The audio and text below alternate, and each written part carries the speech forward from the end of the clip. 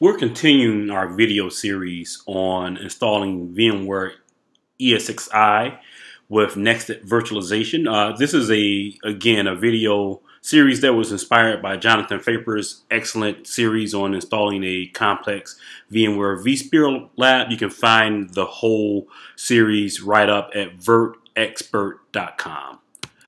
In this video, we're going to install VMware ESXi, a template similar to what we did with Windows Server. Quick overview on the requirements for this lab. You're going to need a system that has AMD RVI or Intel VT-X or EPT. This is basically processor level helpers for virtualization, which allows us to have nested VMs. So we're going to run VMware ESXi inside of VMware Workstation, and on the ESXi host themselves, we're going to eventually run VMs, and we need that special hardware to do that. Most modern day processors, just as long as you're buying anything above the Celeron series, will support that in the Intel world. Then we'll need PuTTY for SSH access to our ESXi environment, as well as VMware Workstation 7 or better. And if you're using Fusion, I believe this lab will work in VMware Fusion 5 or better.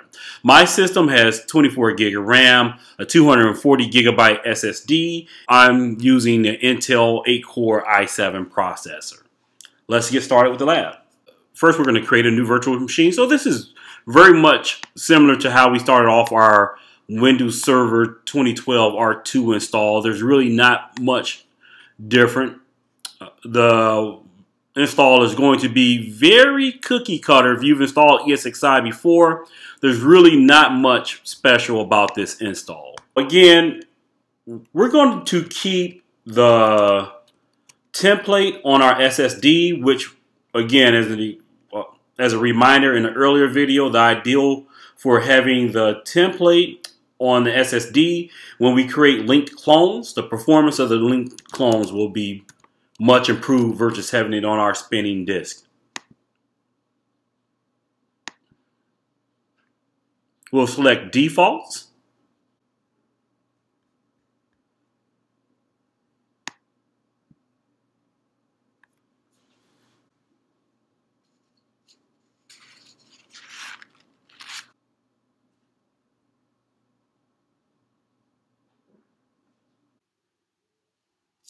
Once the install is complete, we're going to go ahead and enable SSH so that we can PuTTY to our ESXi server. We're going to hit F2. Log in as our root user.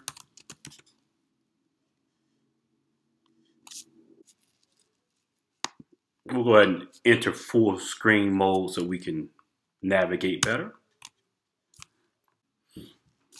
We'll find the SSH options under troubleshooting options. We're going to enable SSH. Now that SSH is, go to our main screen, and we'll note the IP address of 192.168.112.131, and that's the IP we'll SSH to install our VMware tools. Once we've launched PuTTY, we'll go ahead and put in the IP of the SSH server, which is our ESXi host. Connect. We'll accept, of course, we're not using any kind of certificates, so we'll ignore the security warnings. Log in as root. If we have internet access, we can go ahead and download the latest version of the ESXi VMware tools.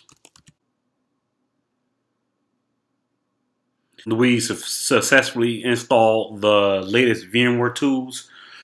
Now, Jonathan goes through the steps of installing a fling that's required if you're doing this in an ESXi host itself. So we're running VMware Workstation on Windows 7. This is the fling that he installed isn't necessarily in our lab, but if you're doing this on an ESXi physical host, I suggest you visit his website and install that additional fling. To recap and clean up our work, we've installed ESXi within VMware Workstation, and we've installed VMware tools as well. The one thing that we do want to enable that we do is to go back to our ESXi host and disable SSH, because it's best security practices. Even though we're in the lab, we want to at least make sure we get into the routines of practicing good security. And that would also, I'll also recommend that you, at this point, if you've not already done so, that you document your passwords. I couldn't tell you how many times 2 months later I've come back to a lab and I have not remembered the password. So document your password as well as your networking. In our next lab, when we create our ESXi clone, we'll overview the existing network, make the changes to our network that we're going to use actually throughout my version of the lab.